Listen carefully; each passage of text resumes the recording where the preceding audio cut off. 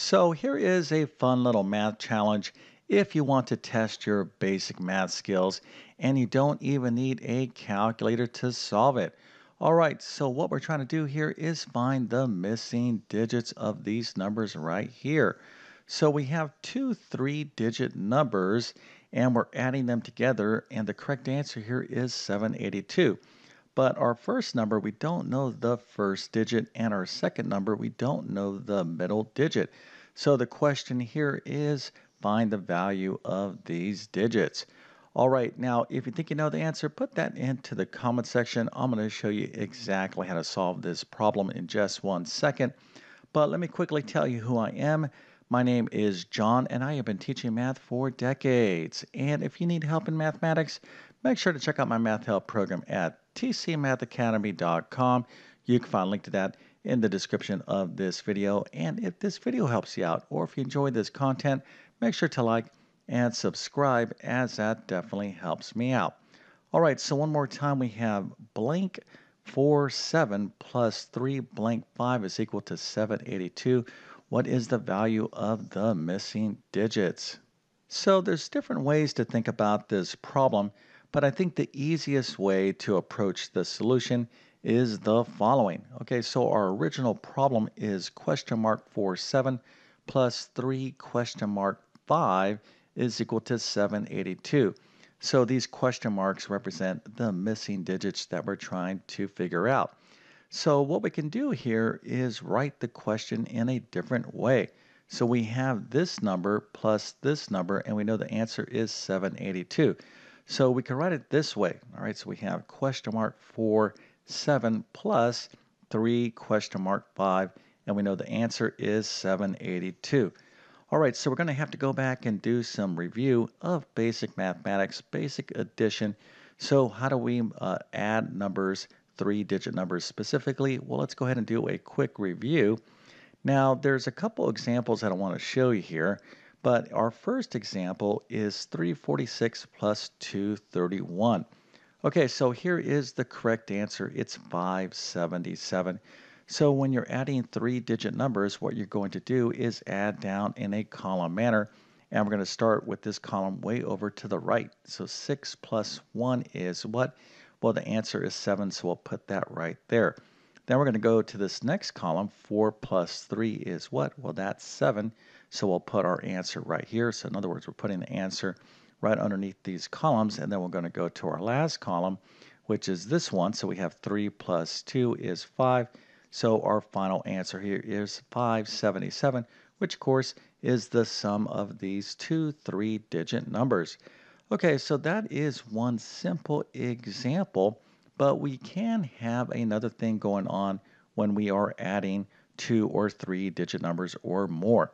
So let's take a look at this example. We have 346 plus 127. The correct answer here is 473, just in case you want to pause the video and make sure you know how to add three-digit numbers.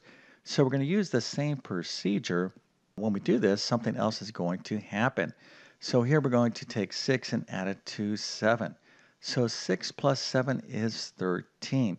Now what we're going to do is not write the entire answer right here. Okay, so 6 plus 7 is 13. So when you have a number that is greater than 9, okay, i.e. a two-digit number, if you're adding single-digit numbers and you get something 10, 11, 12, 13, etc., well, what we're going to do is only write the last digit, okay? In this case, it's going to be the ones value, the 3, okay? So instead of 13, we're going to write 3, all right? So we're still thinking in our brain 13, but we're going to write the 3 right here, and then we're going to carry the 1 right here. We're going to put that 1 in this second column. Now, I'm doing like real informal instruction on how to add numbers, so hopefully this is a review. Okay, so for those of you out there that teach elementary math, you might be looking at my explanation here, but like, hey, I don't really understand what you're saying. No student can understand this. Again, this little explanation is designed to be a quick review because most of you out there should already know how to add three-digit numbers. Okay, so let's continue on. So 6 plus 7 again is 13. So we have a number here that is a two-digit number. We're going to carry this one over here. Now we're going to add down in a column manner. So 1 plus 4 plus 2 is what? Well, 2 and 4 is 6 plus 1 is 7. So we're doing the same thing here.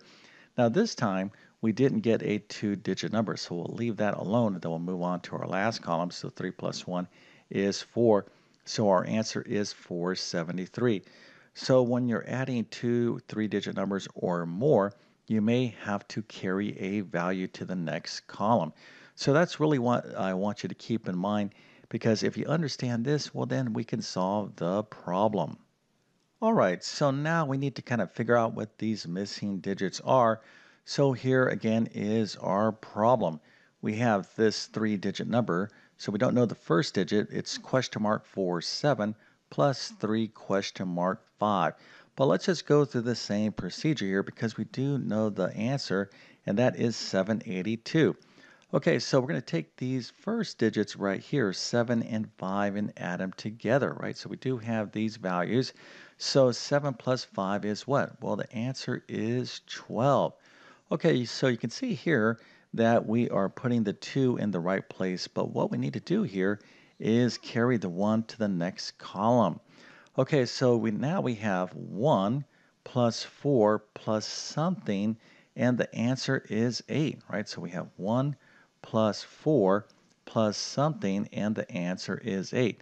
Now, you could use some algebra here to figure this out, but we know that our answer here, our digit, has to be an integer value, a nice whole number value. So it can't be some sort of fraction.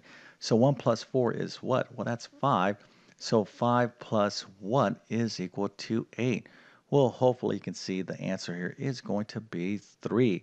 Okay, so this digit right here must be 3. Now, if you figure that out, that is fantastic. So that means our bottom number down here is going to be 335. All right, so let's move on to this last digit. So we have this mystery number plus 3 is 7. So something plus 3 is equal to 7. What must this number be? Well, the correct answer must be 4, because 4 plus 3 is equal to 7. All right, so our numbers here are going to be 447 and 335. And of course, we can check this. So here is our original problem. So if we have 447 plus 335, we could do the simple arithmetic. So we have 7 plus 5 is 12. So we have 2, carry 1 right here. So this is going to be what? 4 plus 1 is 5, plus 3 is 8. So this is all checking out. And then 4 plus 3 is 7. So 447 plus 335 indeed is 782. Okay, so hopefully you enjoyed this nice simple math problem. And again, this is all kind of assumed that you understand basic arithmetic. Now, most of you out there learned basic arithmetic, but you probably forgot a lot of stuff, and don't feel bad because we pretty much do math all day long with our calculators. So if you want to review basic mathematics, let me give you a quick couple of suggestions. One, I have a ton of basic math problems on my YouTube channel, so hopefully you'll subscribe and check out those videos. I literally have thousands of math problems on my YouTube channel. But if you want to kind of relearn math in a real formal, structured way, check out these two courses right here. You can find links to them in the description of this video. My first is my Math Foundations course. This is a quick little kind of mini boot camp of basic mathematics. So I'm going to talk about fractions, how to add, subtract, multiply numbers, how to divide numbers to include decimals, percent, all that kind of good stuff that you learn way back in elementary, primary school, and middle school. Now, if you want to learn basic math plus algebra and geometry as well, then check out my Math Skills Rebuilder course. You'll find links to both of these courses in the description, along with other courses as well. All right, so with all that being said, I definitely wish you all the best in your math adventures. Thank you for your time and have a great day.